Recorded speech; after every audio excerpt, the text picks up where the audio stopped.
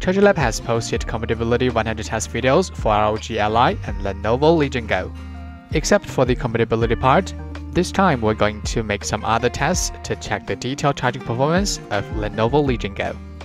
It adopts the AMD Ryzen Z1 Extreme processor, which is the same as the ROG Ally. What we got adopts 16GB RAM and 512GB ROM. The original 65W USB-C charger comes with a non-detachable cable. All specs info are below the fixed input prompts. Model is ADLX65UDGC2A. It supports input of 100 to 240 volts, 50 or 60 Hz, 1.8 amp. The pure PD protocol can provide up to 65 watts output power. The manufacturer is Delta. The ChargerLAB Power ZKM003C shows that the USB-C supports PD 3.0, BBS, and QC5 protocols. It also has 5 fixed PDLs of 5 volts, 9 volts, 15 volts, 3 amp, 20 volts, 3.25 amp, and 2 sets of BBS. The Legion Go runs Windows 11 and has an 8.8 inches display with 2.5K resolution. And the display can also switch between 144 and 60 Hz. The two controllers are detachable. They can be used for up to 11 hours without charging. We can see the cooling fan, ventilation, and a stand on the back. You can adjust the stand angle up or down to get the best viewing experience, and the adjustment range can be up to 120 degrees. The thickness of the fan is 9mm. The air inlet and the air outlet are on the back and at the top. With the cold front thermal technology, it can cool down quickly. In addition to the regular buttons, there are 2 USB 4 ports on the top and bottom. These 2 ports support 100 watts PD fast charging and 4K 120Hz video output.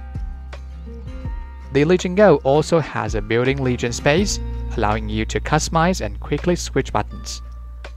Next, let's take a look at its charging performance. The internal battery capacity is 49.2 Wh. The real-time charging power can only reach about 20 volts, 2.75 amp to 55 watts with the original 65 watts PD charger. Move to the charging compatibility. It is not compatible with chargers that cannot support 15 and 20 volts.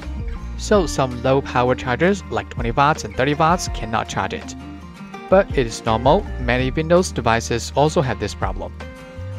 Although it comes with a 65 watts charger, the maximum power reaches about 90 watts with third-party chargers, high-power power banks, and even outdoor power stations, just like this.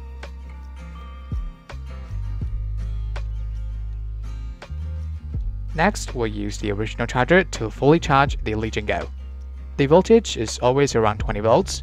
The charging curve can be divided into 3 parts. In the first part, the peak power stayed at 62 watts for the first 32 minutes. Then the power drops and rises slightly to 58 watts.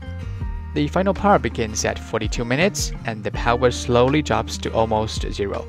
It takes 1 hour and 26 minutes to be fully charged.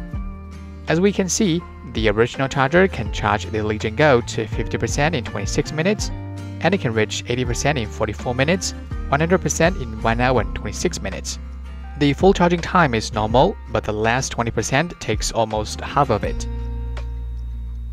Next, we put it into a 25°C thermal tank throughout the temperature test, and recorded the highest temperature on the front and back after charging for 10 minutes, 20 minutes, and 30 minutes. After 10 minutes of charging, the maximum temperature on the front is 31°C, and the back is 34.6°C. It can be seen that the ventilation areas on the top and back have higher temperatures. After 20 minutes of charging, the front temperature is 33.5°C, and the back is 38.9°C. The temperature rises significantly. After 30 minutes of charging, the front temperature is 34.9°C, and the back is 39.2°C.